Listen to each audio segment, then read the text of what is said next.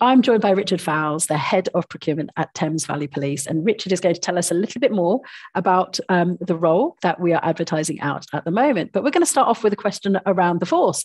So tell us, Richard, why do you like working for Thames Valley Police?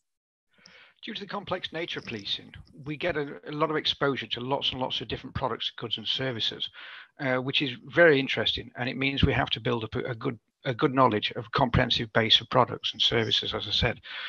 And it's a rapidly changing world as well. So we constantly have to be on our toes. Also, we've got a great team chemistry, both in the procurement team and in the wider force. And this has really helped. You know that you're supported and somebody's always got your back.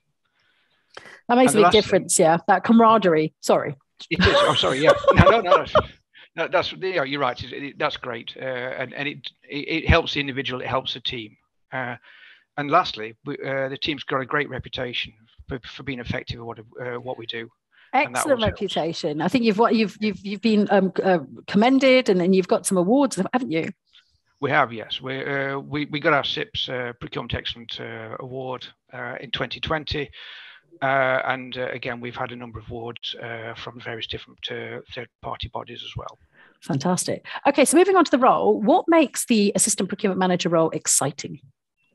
This is a new role. So it's a greenfield area of spend. It's grant-based business that historically has not been that important, but it's a growing part of the force's spend now. So this is an interesting area because, again, it's a chance for an individual to come in and to make their mark, to build something on a greenfield site, if you like. So what other kind of projects? It's obviously greenfield. What sort of projects can the individual expect to be working on?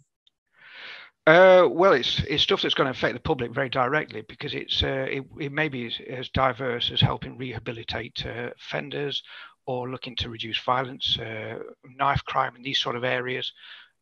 Or even supporting victims of crime. So there's a wide area of different things, but it's very, very important to the public, and so this is a chance to try and get a good handle on that spend and make sure we generate some really good outcomes. Well, sounds very exciting. So, in terms of supporting the individual's career, is that something that you offer? Yes, again, is that we're very keen to support people to their CIPS membership and become qualified, and we'll have a tailored package based on the individual skills and their aspirations to help them develop their career. We're trying to make people to be the best version of themselves they can be. Excellent. Thank you so much, Richard.